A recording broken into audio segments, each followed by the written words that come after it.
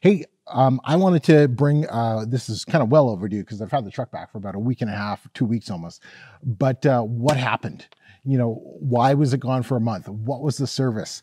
What was the final bill? And so all of that is going to be coming up in this video. How's it going, everybody? I'm Emeka. This is Driven Hard. And if you are brand new to the channel, nice to meet you here. Leave me a comment. Let me know what automobile you are driving hard. This is my 2019 Range Rover Sport. And yes, it gets driven hard on and more importantly, off-road. I just got back from the dealership and I wanted to break down exactly why it took a month, almost a month, and what was the final bill. Oh my God, I was not expecting that. But so yeah, let's kind of dive into it and talk about exactly what happened. All right, so if I drive this thing everywhere I can. I push it to the limits. I do exactly what it was intended for. It's not a mall crawler. It's an off-roader. And it just looks great everywhere. And so basically what I did is I went out with a buddy who has new Wrangler JL, unlimited, 4-inch left on it, 38s, I believe. And, and so I wanted to go out and see, hey, how can I keep up with him? And I kept up with him pretty damn well. You know what? In fact, let me roll a couple clips right now.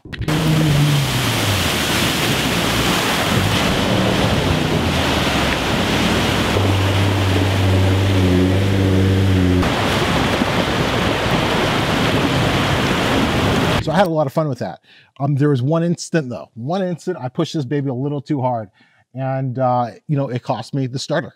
And believe it or not, this is the 4th starter I've replaced on this. And we're going to talk about reliability in a second because it's actually not a reliability part per se. It's just pushing the limits. So let's talk about, what happened essentially. Actually, no, before we get into that, let me talk about the other things that they had to fix. So they did fix a linkage, I believe it's called a linkage arm. So fitted found passenger side drop link has excessive play.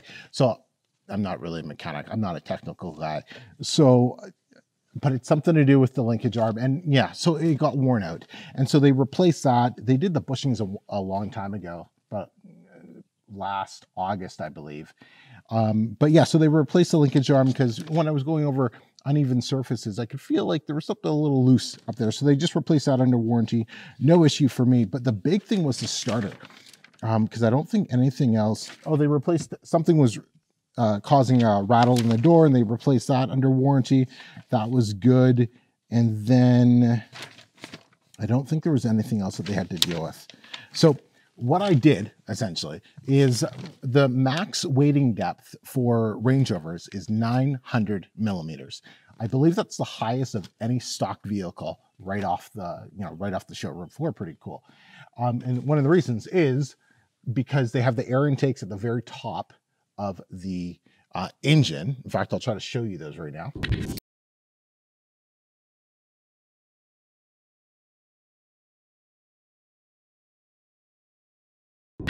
And then the second thing that prevents the wading depth from going any higher than 900 millimeters is the electrical components, including, in this case, the starter motor. Now, the starter motor, after talking to people, they place it low enough to help reduce the amount of heat. And then also because I believe it's connected to the flywheel to turn the engine or something. Forgive me if I'm wrong on that terminology. But it has to be at a certain point. And that point does affect the wading depth because it can get wet, but it cannot really be submerged, I guess. And the first time I did this was when I did this video.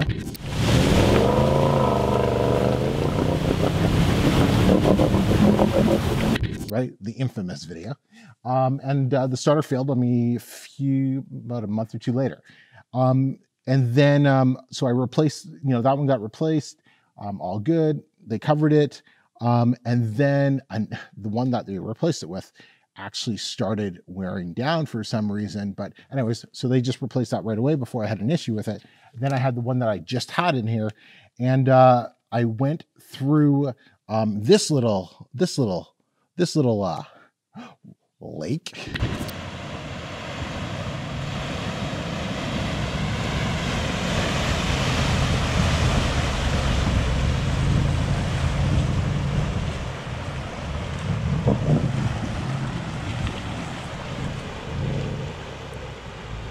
And, you know, it was all good.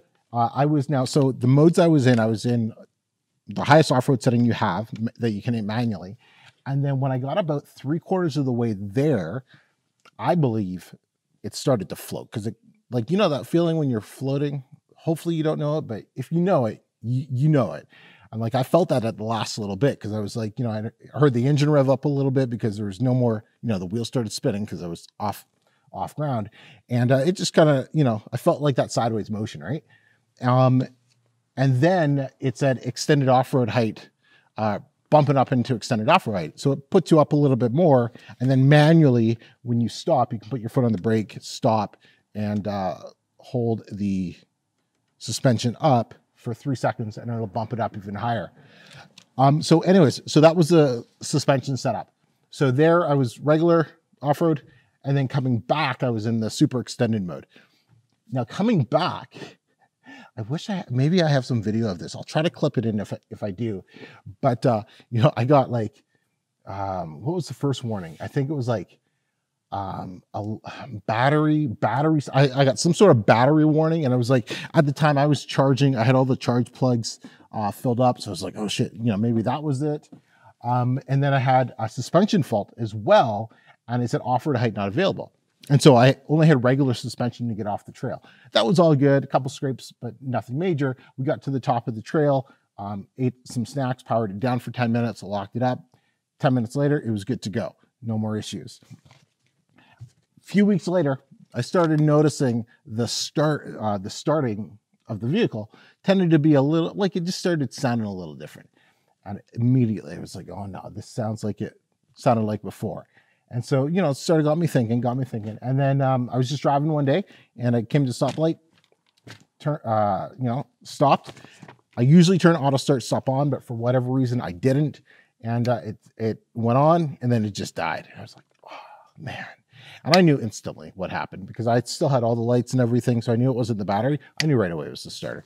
So had it towed, brought it there. I was like, guys, just bypass everything, check the starter.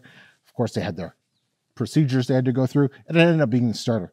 And in fact, I'll show a picture of the starter right now for you. So what happened, basically, when you go over the 900 millimeters of wading depth, you know, the starters are now starting to get submerged, sediment gets in there and whatnot. So I ended up frying it. They're like, ah, we replaced this for you once, we're not going to do it again.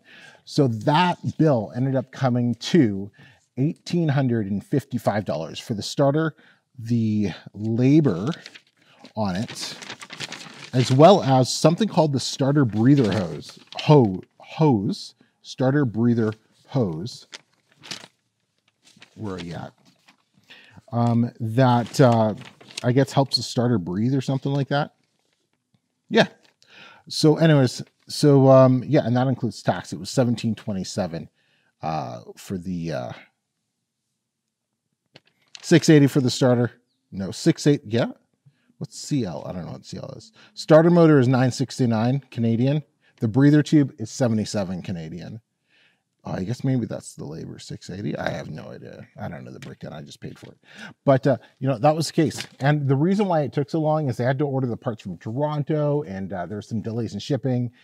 Plus, they were understaffed, and, you know, somebody forgot to order the freaking linkage, so they ordered that at a separate time, and we had a long weekend and whatever. So that's why I had that Jaguar for so long. But, you know, all in all, it's all good. Would I do it again? I'm going to avoid deep water. I'll be honest. You know, wife was not happy. That's $2,000. Unfortunately, the channel's not making enough yet to do $2,000 worth of damage on outings. Unfortunately, I would more than love to. So subscribe, like, comment, share. Let's blow this channel up so I can do more crazy things. What I am going to do, though, is there's a couple of shops, third-party shops, that specialize with Land Rover products. So what I'm going to do is I'm going to see about getting the starter reinforced better. You know, because some things come from the factory, but like I want to see if I can get that sealed up better, because that is the thing that keeps failing. I know, don't get water over the hood. You don't want to, you don't want to take water in or anything like that into the air intakes, because then you're done. But I'd like to see if I can get that sealed up a little bit better. If you know of anything, or if you're in the Vancouver, BC area, you know of a place that might be able to help me out, hook me up. Please, let me know here or Instagram. That'd be great. But yeah, all in all, that's basically what happened. In terms of reliability, this was totally my fault. Oops, this was my fault once again. First time was my fault. Second time was this time was my fault. The part that started failing, it was weird. There was a thunderstorm in Monterey, and so the roads really get flooded there. So I was just driving around on the road, splashing through puddles and stuff like that. But nothing I wasn't going deep in any deep water. It was just water on the roads. And that was when I started noticing that it started sounding a little funny. So, that definitely wasn't my fault. So it's, and I've spoken to a couple of techs, and they're like, sometimes parts come in damaged. Right. So, it's just bad luck or whatever the case is. But yeah, all in all, glad to have her back. Can't wait to go on more adventures. Hopefully the borders open up so I can hit up some of you down in, California and Arizona and the Moab area. I would love to go and hit some trails with you guys, make some videos down there. But doing what we can up here for right now. I am in Vancouver, BC. So if you ever want to go hit some trails, leave me a comment here, reach out to me on Instagram or, email. You can do that as well. I'll put that in the pinned comments. You guys have all my info there, but, life with the Range Rover. You gotta love it. You gotta love it. But absolutely no regrets. If you're thinking about grabbing one of these, grab it. Just get it, love it. You only live once, so you might as well enjoy it. But yeah, so that was the story, everybody. Sorry it took so long to get this video up, but I appreciate all your support. We've surpassed 4 million views. Incredible. We're over 6,000 subscribers. Cannot wait to hit that first 10,000 subscriber mark and 100,000 subscriber mark. But we got some more great content. If you have video ideas or anything else you want to know about this thing, you let me know. And more importantly, you let me know what you are driving hard. Till next time, everyone.